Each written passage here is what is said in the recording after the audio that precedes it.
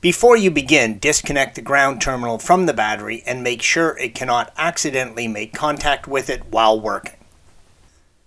Begin by safely jacking up and supporting your car. Please follow the link provided at the end of this video if you need additional assistance with that task. With the car safely off the ground, you'll need to remove the engine trays.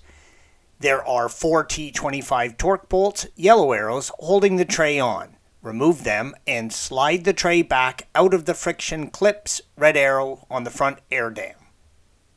This photo illustrates where the plate connects to the 2 side shields, red arrows.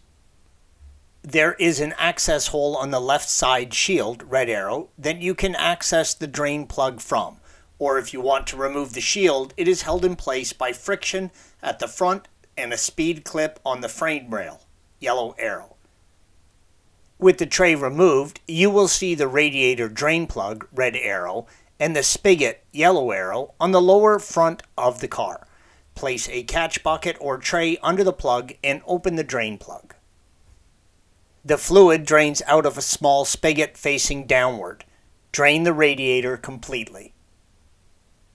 Open the fluid reservoir, red arrow, to break the vacuum and assist in draining. Disconnect the hose from the lower right side of the radiator. This is a quick disconnect fitting.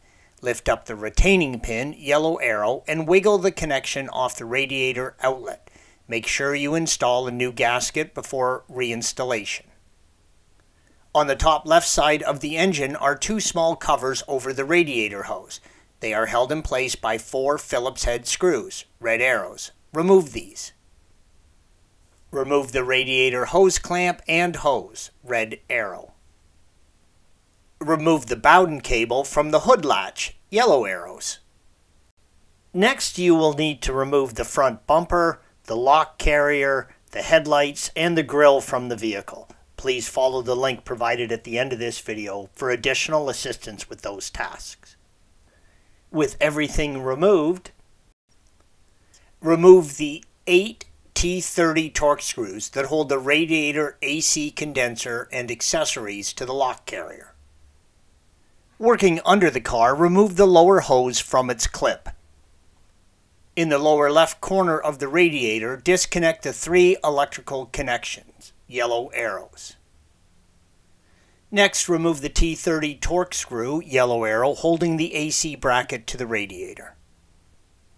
Move back to the top side of the engine and disconnect the electrical connection on the right front of the lock carrier, yellow arrow. With all this done, remove the 2, one on each side, red arrow, T30 torque bolts securing the lock carrier to the front fender supports. Gently slide the lock carrier, AC condenser, and radiator forward and off the car.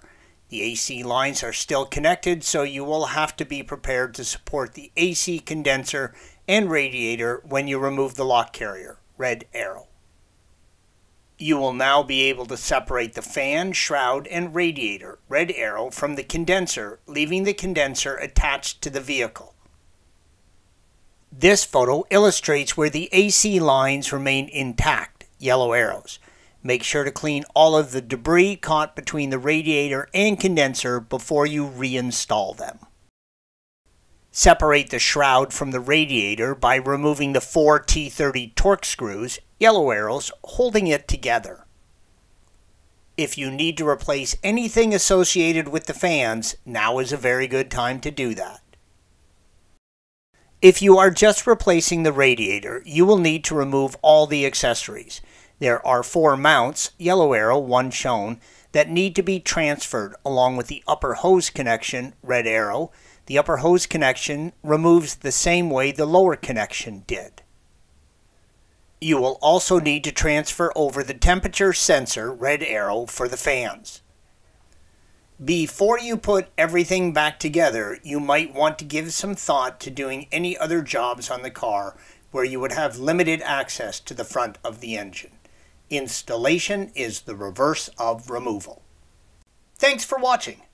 Be sure to subscribe to our channel and check out another video in this series.